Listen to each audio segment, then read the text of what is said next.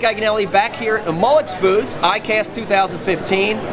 I've got probably the coolest new spinnerbait style lure out here on the floor.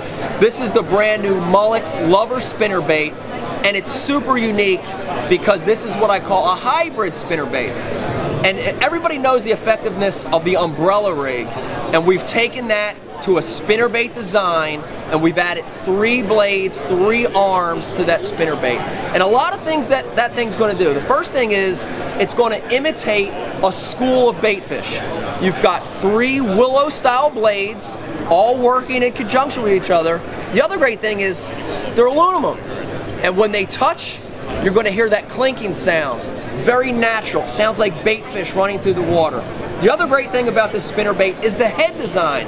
And I'm going to turn that bait, and you're going to notice a super flat spot on the bottom of the spinnerbait. What that's going to do with the Lover spinnerbait, it's going to let it run true, and it's going to give it a little side-to-side shimmy.